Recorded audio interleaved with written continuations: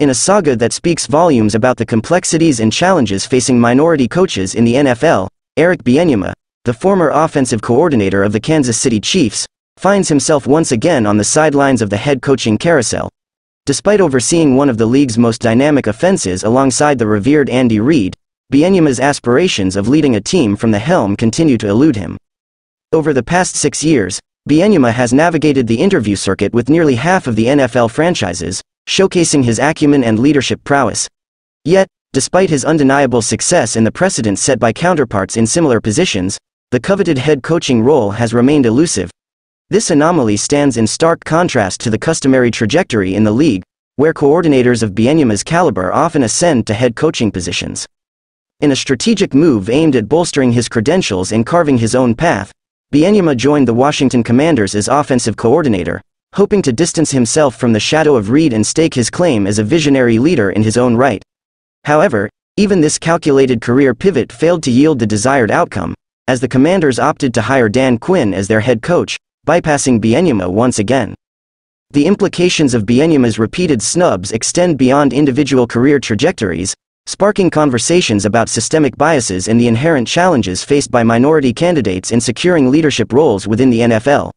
Despite strides towards diversity and inclusion within the league, Bieniemy's ordeal highlights the persistent barriers that hinder equitable opportunities for minority coaches. Speculation abounds regarding the underlying factors contributing to Bieniemy's protracted wait for a head coaching role. Some attribute it to a harsher standard applied to minority candidates, a phenomenon that contrasts sharply with the leniency afforded to their white counterparts. Others point to the exceptional prowess of Reid and star quarterback Patrick Mahomes, suggesting that Bieniemy's contributions may have been overshadowed by their success.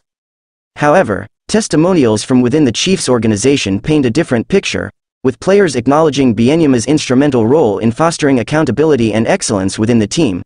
Despite such endorsements, Bieniemy's resume fails to translate into tangible opportunities, leaving observers perplexed and disheartened by the apparent disconnect between merit and recognition. As Bieniemy's quest for a head coaching position continues, parallels are drawn to past figures who faced similar predicaments. Sherman Lewis, the former offensive coordinator for the Green Bay Packers, shares Bieniemy's story of being overlooked despite his undeniable contributions to the team's success. Like Lewis, Bieniemy's journey serves as a sobering reminder of the entrenched obstacles faced by minority coaches in their pursuit of leadership roles within the NFL.